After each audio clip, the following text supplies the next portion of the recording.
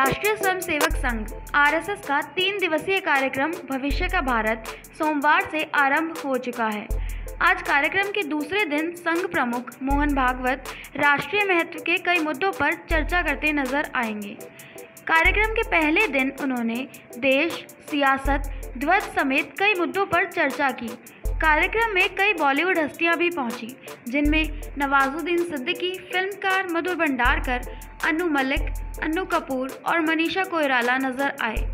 कार्यक्रम के पहले दिन संघ प्रमुख मोहन भागवत ने कहा कि कांग्रेस ने स्वतंत्रता संग्राम में अहम भूमिका निभाई है। साथ ही उन्होंने ये भी कहा कि कांग्रेस ने हमारे देश को कई महान हस्तियां दी हैं।